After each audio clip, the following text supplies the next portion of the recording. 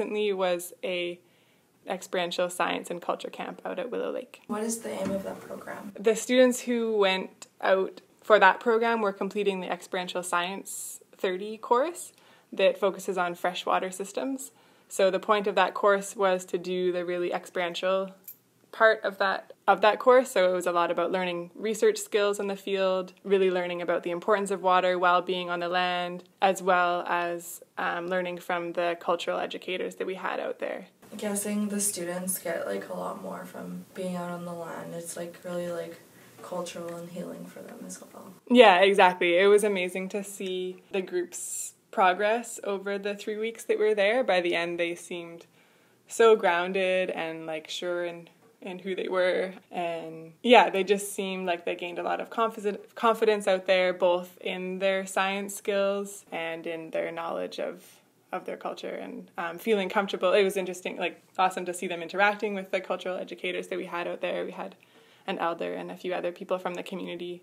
So yeah, watching them form relationships with them and start really helping out in the camp as well. And just taking initiative to do what needed to get done, taking those responsibilities was really good to see. And there must have been some, like, the elders and the cultural teachers speaking their language or using certain words and stuff, so they got to learn some Dene, right? For sure, yeah. We were trying to incorporate as much of the language into the camp as we could. And there were definitely a few phrases that the students really got by the end of the camp and like really, really could own. And I've heard them now since we've come back to camp. They use them all the time, even in the classroom with me. We like joking around all the time with those phrases that they learned. So yeah, for sure, we were really doing our best to try and practice as much in the language as we could, trying to make it fun, like through games and a lot of joking around with each other. And our elders were really helpful in like trying to teach us as much as they could. So, in your opinion, what makes it an example of excellence in Indigenous education? I think something that worked really well for that program was the combination of the academic skills and the culture learning. So the students were getting something really concrete out of it. It's a grade 12 level science, and they were getting that credit, and they were getting those skills that they could, there's a lot of careers, we kept on talking about the kinds of careers that they could do that they could use those skills in, like monitoring water quality, for example. A lot of them know the community members in their own community who actually have those jobs in the summer where they go out on the river and are monitoring the water. So they were gaining those concrete skills, as well as getting the high school credit, as well as getting the cultural foundation that just helps them feel strong in who they are. How do you measure the success of your program?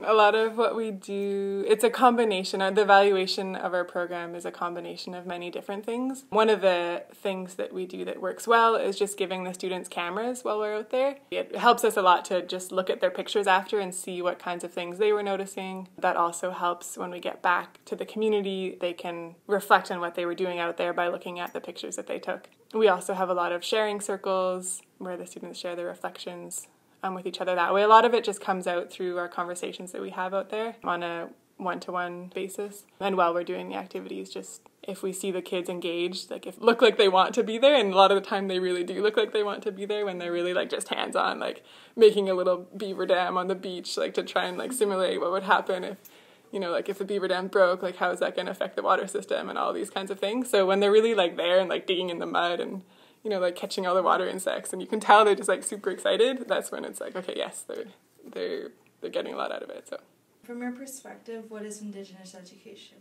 Although I'm not Indigenous myself, from what I hear from community members and people that I have been working with, my understanding is that Indigenous education is about a kind of education that grounds young people in who they are, in the place that they're from, gets them to see the strength that they have in knowing about all of their ancestors and the strength that all of their ancestors had, and also knowing how much potential they have in their own lives, just to be who they want to be. Yeah. What is your vision for Indigenous education over the next 10 years? Over the next 10 years, I really hope that there can be even more education happening on the land, because that's really where the kids do best. That's where they shine. That's where you see them most engaged. That's where a lot of the students who struggle to even come to school in high school, there are some high school students who really have very low attendance and so are struggle to pass their courses.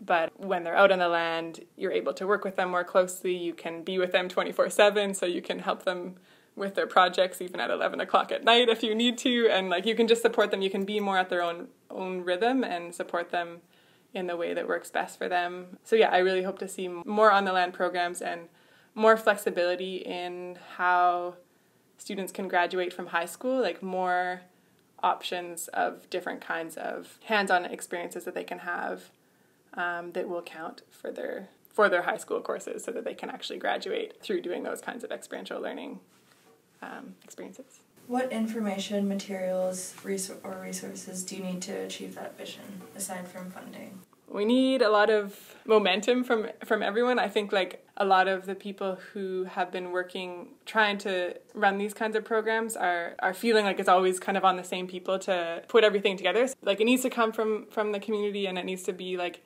really everyone wanting to be involved. Yeah, there needs to be continuity. It would just within the school, for example, like it really helps to have continuity within the staff, but also to like keep the mentality of everyone trying to support each other.